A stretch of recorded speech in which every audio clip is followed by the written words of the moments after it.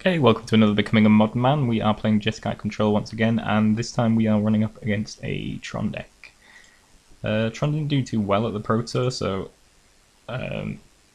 generally I wasn't expecting to see much of it, but yes, this is basically the same red-green Tron deck we've seen before, with a few upgrades from Oath of the Gatewatch. This hand is okay. The first one wasn't great. Only one land. I think this one's probably keepable, so might as well run with it. Although, again, not particularly ideal. Lightning Bolt probably not what we're going to see, maybe. I think I might end up keeping this on top. I suppose it gives us some early removal, and then obviously having a bolt in our graveyard is good with the Snapcaster, so I think maybe that's why we end up keeping that, yeah. It's going to lead off with a Serum Vision. It's actually going to draw us into a Lightning Bolt, as we already know. Mana Leak, Lightning Bolt on top. Definitely want to bottom those, I think. I think in general we would like to draw some more lands to get this hand really going. We'll place Urza's Mine into Chromatic Star. Spreading Seas, which is fairly good in this matchup, I guess. Slightly awkward though, because the Tron lands actually check for just cards with the name. So even if I put Spreading Seas on Urza's Mine, it does become an island, but it's still called Urza's Mine, so at least I believe that's how it works. So because it's still called Urza's Mine, if he plays an Urza's Tower and Urza's Power Plant, then they'll still be able to make the extra mana. Urza's Mine won't be able to do that, but everything else will. But let's say the Spreading Seas doesn't actually change the name of the card, so my understanding of how this works is that although we have turned it into an island, it's not sort of perfect answer to him putting Tron together. So he Chromatic Stars, there's a Grove, which is fairly good for us in the terms of he not having like turn 3 Tron.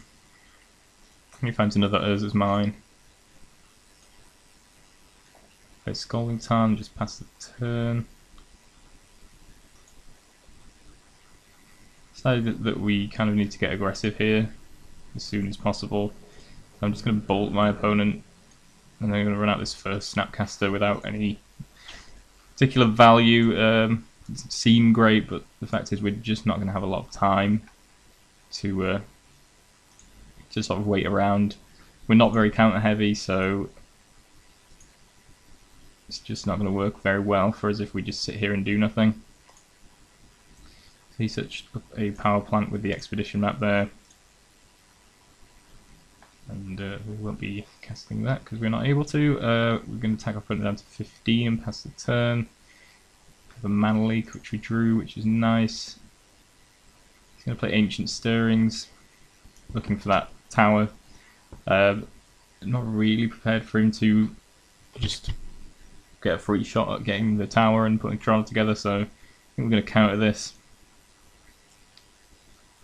May have been better to wait for the big spell, but I think once he hits the tower he's fairly set for mana. I think it's probably better to just counter that and see how we go from there. So attack here, 113.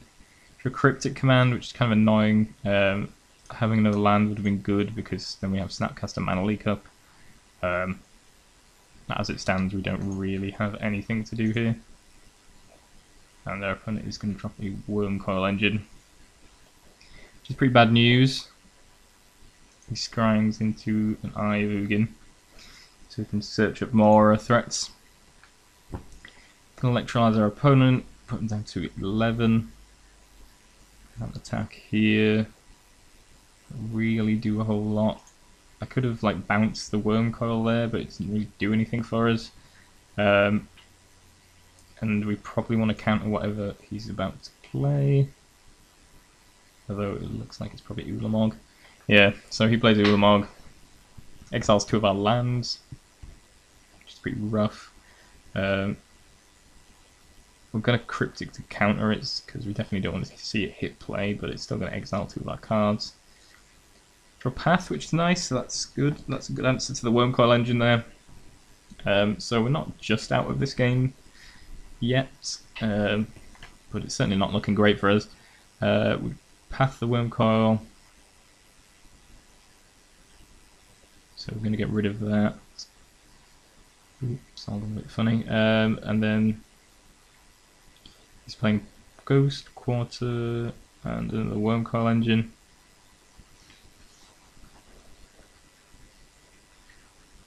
Oh, and then the Pyroclasm to follow that up to get rid of my Snapcaster. Again, Wormcoil Engine is going to get Path here with the help of Snapcaster Mage.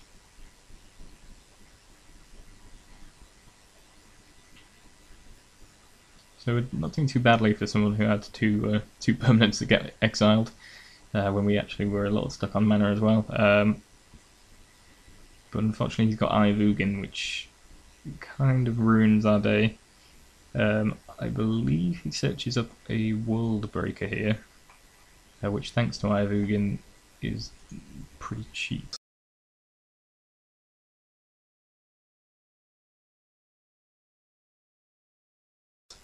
Which isn't great. Wraps this up. It's going a little slow. Yeah, his World Breaker only costs like 5 mana now, thanks to Eye of Ugin. So he's able to search that up and cast it, and then you can just blow up one of our lands, and that pretty much wraps up the game. So we're lagging a little bit here, so it's gone a bit slow, but yeah, basically he blows up our land. We're able to draw a Scalding Tarn. Not just dead, but we were pretty close to being just dead. Thanks for 5. I'm able to block. Then he drops Calm, which is going to exile my lands and things. That's all not very nice. And at 15, he's pretty much got me. So that pretty much wraps that one up.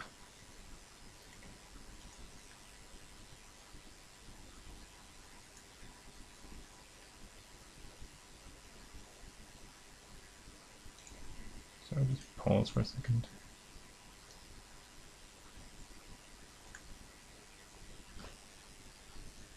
Okay, sorry about that. Everything started to lag a little bit.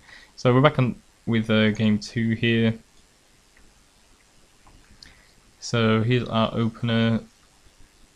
Not the best. We have a lot of Stony Silences in our deck, in our sideboard, that we want to bring in here, which would be nice to see. I don't know whether it's worth like hard mulliganing into Stony Silence. Otherwise this hand's decent and we can kind of dig for some stuff. Dispel's not particularly great though.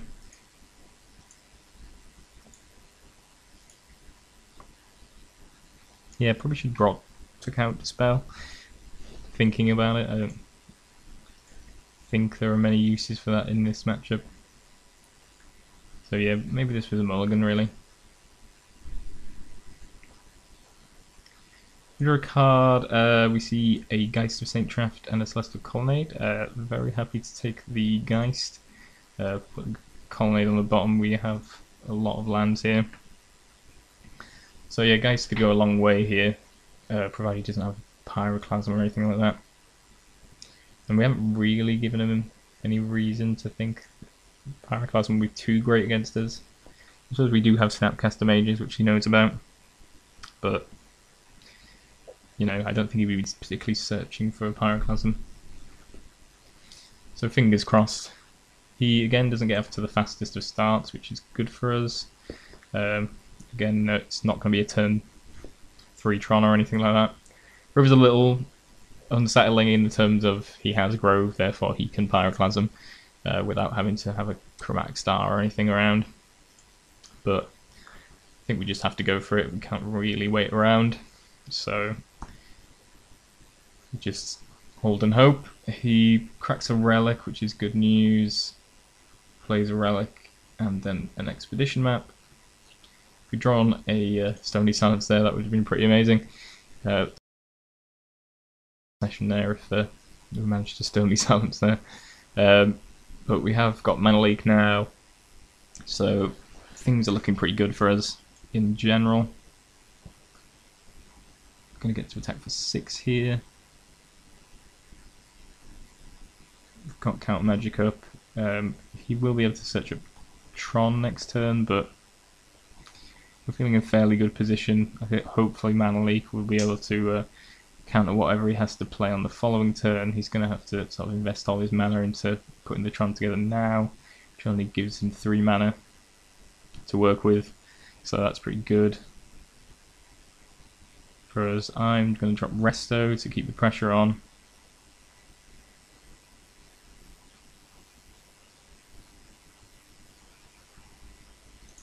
Sorry about how slow this is. Struggling, I probably need to invest in computer or something, but this is what we're working with, unfortunately. So yeah, that puts him down to 5. So we've got Lethal on board.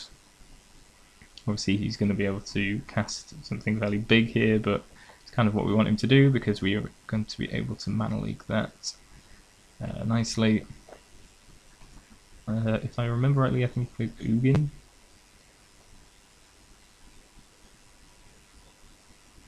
But I might be wrong. We've been kept in suspense, unfortunately. Yeah, there we go. So Ugin doesn't come down thanks to mana leak. And that wraps up game 2 in our favour. So that went well. Slightly dodgy keep to begin with, but finding Geist did a lot of good, and then we had the mana leak to save us from just getting destroyed on the hit back. This hand is okay. Obviously Dual Geist is fairly redundant, but it's an okay hand. We've got Path, got mana leak as well, so I suppose this is kind of the stuff we want. So yeah, I'm reluctant to mulligan that away, really. Put this Expedition map off another's mine. We have a Spreading Seas, which isn't too bad. So he's actually going to get the 3rd turn through Tron here, though, because he's dropped the power plant into the mine. A Stony Silence, which is very good, but we don't really have a lot of time to do anything about it. Here I kind of really want to keep up mana leak. I could have Spreading Seas the power plant, but that still leaves him like 6 mana. So I'm kind of expecting him to do something big here. Hopefully mana leak that, and then we can Spreading Seas the tower, and then he's only making 5 mana with his Tron pieces. So obviously getting the tower is the best possible option. Thragtusk from Zan, which I wasn't exactly expecting, but yeah, that works out fairly well, as our opponent did end up investing a lot of mana into that. We can Spreading Seas the land we want to now. Unfortunately we didn't have the option of casting Geist there, and drawing a second Stony Silence is not particularly useful.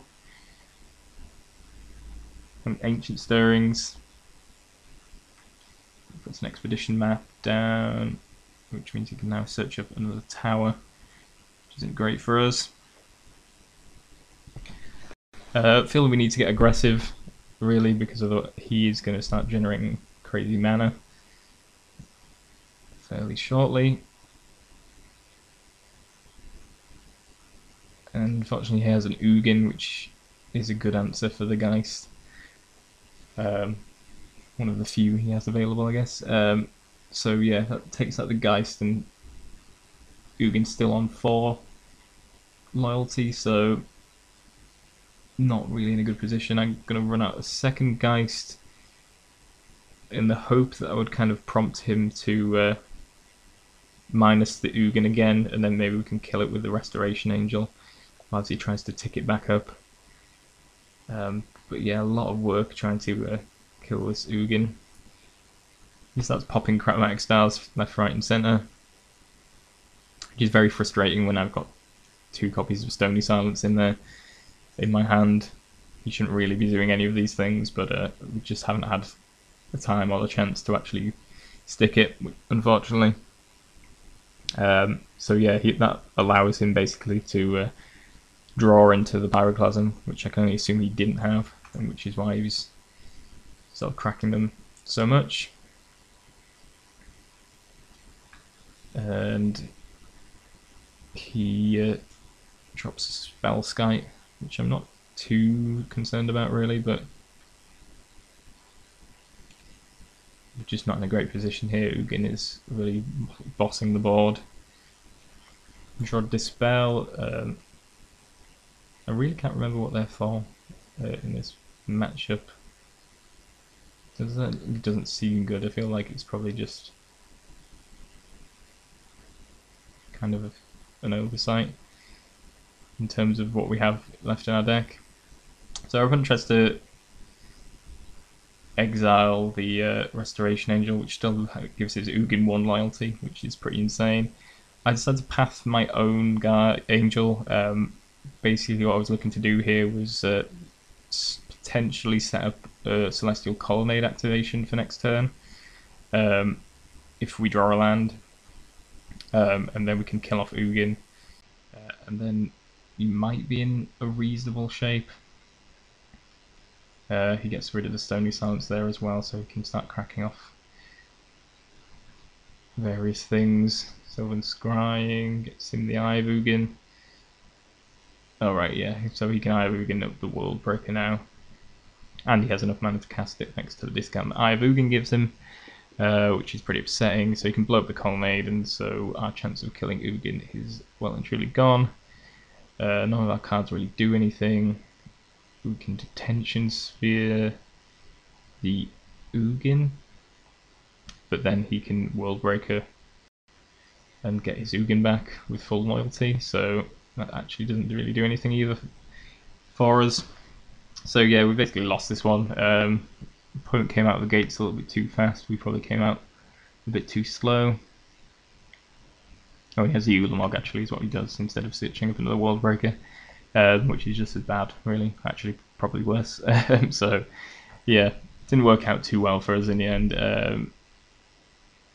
Yeah, I wasn't really prepared for running against Tron. I wasn't really expecting it. I think it's probably a reasonable matchup in general. Spreading Seas seems fairly good. Stony Silence would be good if you can get it stuck nice and early and you aren't under too much pressure. Probably a lot better on the play than on the draw. Dispels obviously really don't remember what these dispels are for. Probably just that we didn't have a lot of other cards that did a whole lot in the sideboard, I guess. But yeah, in general, I think this matchup probably is reasonable. It just didn't really work out in our favour this time.